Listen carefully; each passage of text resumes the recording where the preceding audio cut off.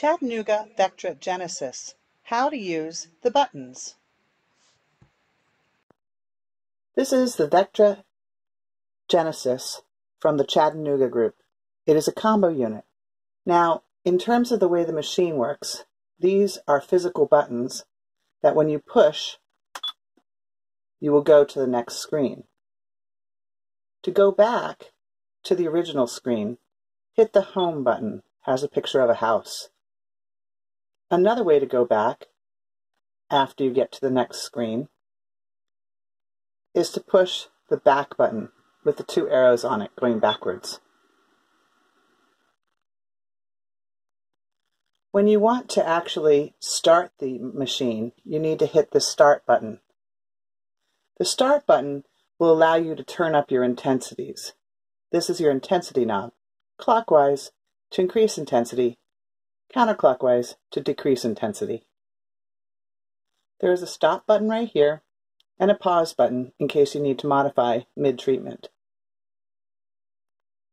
The On button for these machines is on the back here, and you just click it. There is also a dial that you can change the brightness of the screen back there. When you first get your unit and you want to use ultrasound, you're going to need to make sure to plug in the plug into the correct location. You can tell by the picture of which location you want. When that happens, look at the ultrasound head and make sure that the lights blink.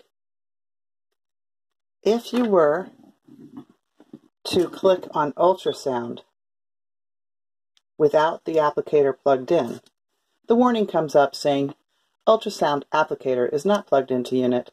Press any button to continue. Down here, you can plug in different things. Right here is a stop switch that the patient can hold. Right here are the two channels that we'll use for putting in the motor nerve stim leads. Each of the leads that we use will come off as one wire and then split into two. So you can do actually 2 channels and 4 leads. Let's go closer into the screen. So right here are the different options, and what you're not going to see is my finger pushing over here. These are the options you can see on the top screen.